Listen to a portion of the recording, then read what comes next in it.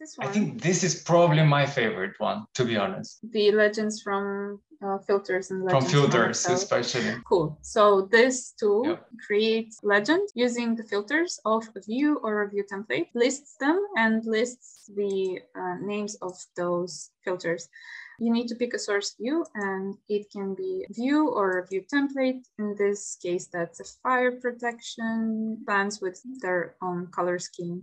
Pick the text style and then the This is important. source. Yes, this is important. Do you want to pick the cut or the projection colors of that filter? So this is okay. So the cut and the projection refers to the overrides for the cut or the projection state of the element. So in this case, I want to use cut. Going back to my legend, setting the text style and the color source for cut, and then just the sizes of the boxes of the colors. You can adjust them. Later, I'm going to keep the default values here. And next, I need to specify the point where I want to place the legend, and it places and there you go. The filters from that view template. And especially handy if you have multiple filters. So can you imagine that sometimes you can have wall types, like 10, 20 different wall types laid out as a filter, and this is super useful. Yes, it can get quite a lot. So there you go. We don't want to be doing this manually.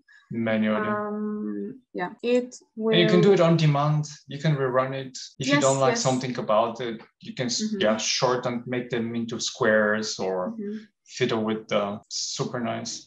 Yes, so this is the sizes of the boxes and the offset between them. You can space them if you feel the need to.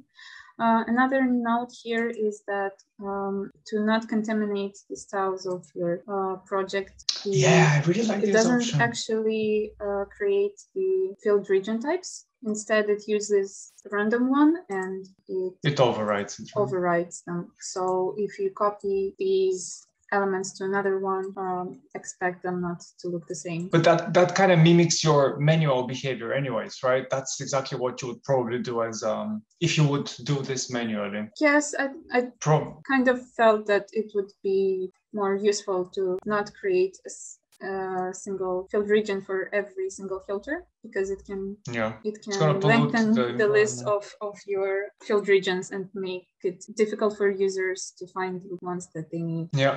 Yeah, I agree. But I think that was an option, right? You could create them if you really wanted or not.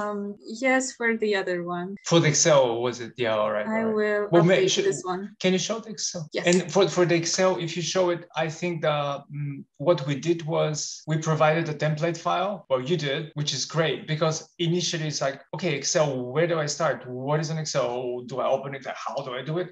But then you've already provided a template that would be found in the script directory, in the folder of the script, and you can open that with PyRevit using the Alt-click combination, which is great. So you have everything you need from the get-go. Yes.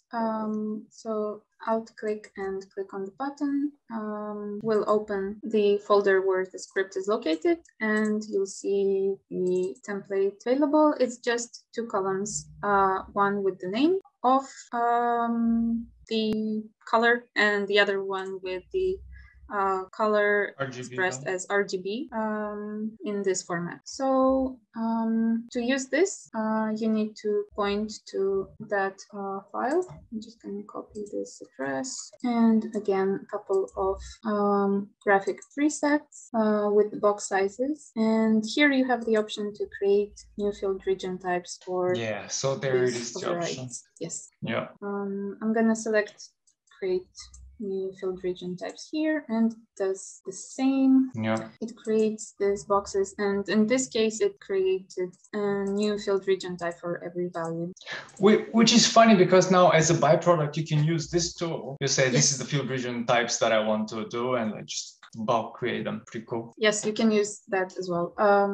Only simple colors for now, no hatches, but useful. Okay, that's amazing. My turn. Let me share as well.